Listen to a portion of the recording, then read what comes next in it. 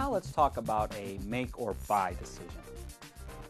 In this example, we'll be talking about Thrasher Company, which has purchased 10,000 pumps annually from Nordique Incorporated.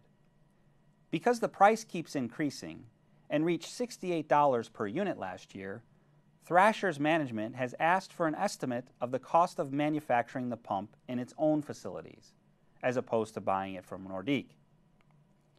The engineering, manufacturing, and accounting departments have prepared a report for management that includes the estimate for an assembly run of 10,000 pumps to replace those that we currently purchase. Additional production employees would be hired to manufacture the pumps, but no additional equipment, space, or supervision would be needed. So according to the report, the total cost for 10,000 units is estimated to be $957,000, or $95.70 per unit for each of those 10,000 units. The current purchase price is $68 a unit. So ultimately, the report recommends continued purchase of the product. The information at the heart of the report contained the following. The components amounted to $120,000 worth of costs.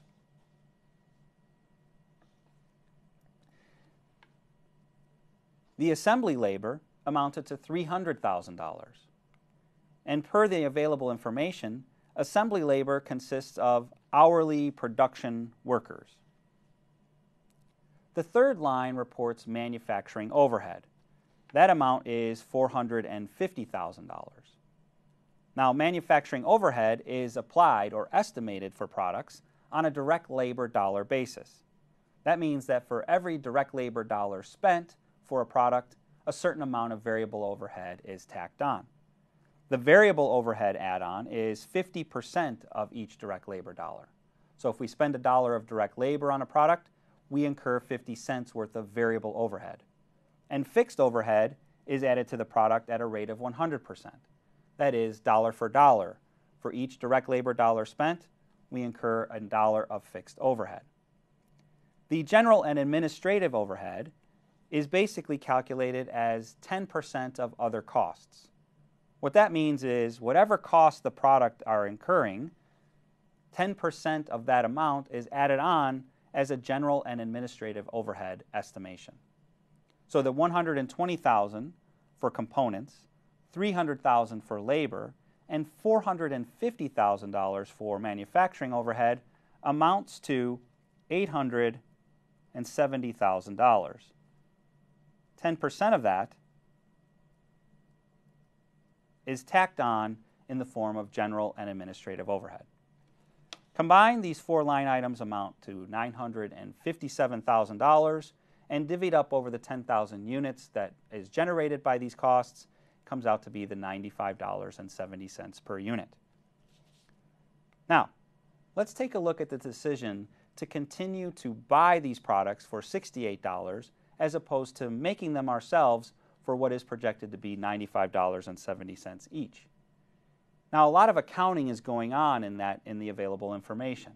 So the true question would be, what are the actual costs that would be incurred in order to make this product ourselves? Now, the line items started with components. Components would be the materials at the heart of these pumps. And so in the sense that each pump requires certain components, this information is relevant to this decision.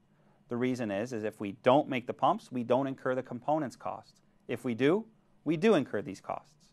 The costs are different between the different alternatives, so therefore it's relevant.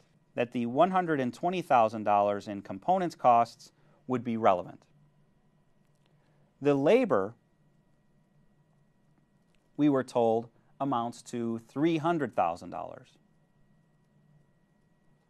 That $300,000 is relevant because we were told that if we were to make the pumps ourselves, we would have to hire additional production employees. If we don't make them, we don't incur this cost. So again, this $300,000 is relevant to our decision. Now, how about overhead?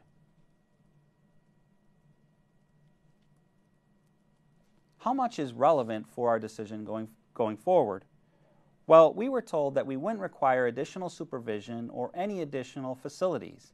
So we're perhaps going to treat variable overhead and fixed overhead differently. Let's look at how this $450,000 in overhead was calculated. 50% of the amount of money spent on direct labor represents the variable overhead, because we applied overhead of the variable type at a 50% rate of direct labor dollars. And then 100% is applied for fixed overhead. So that's an additional $300,000 based on a dollar for dollar match of the direct labor dollars spent. Now the fixed overhead is likely irrelevant. The reason is we didn't receive information about having to expand facilities. In fact, we received information suggesting that we don't need to.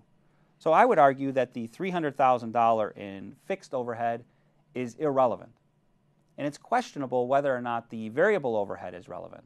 I'll give it the benefit of the doubt and include it.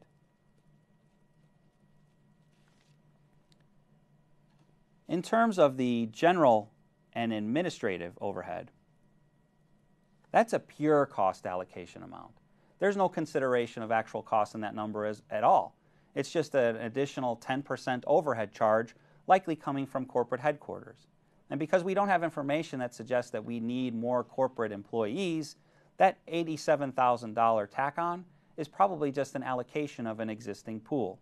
It's not a true actual cost that would be incurred if we were to make the pumps ourselves. So I'm not going to have any representation of that general and administrative overhead in this example. So combining what I believe to be the relevant information in this example, the components, the labor, and with some question, the variable overhead portion, the total actual cost incurred is $570,000. If I divide that by the 10,000 units that we produce with these costs, I get $57 per unit of actual incremental costs that we would incur to make this product ourselves. Compare that to what we're paying, and you can see from a financial perspective that the recommendation of the report to continue to buy is actually costing us money. Now, as you can see, a lot of times you need to make certain assumptions about information that's provided to you for you to ultimately make a decision. And in the real world, you can collect additional information that will help facilitate the decision. But you're always lacking something. And the key here is to focus on that which is relevant to the ultimate decision.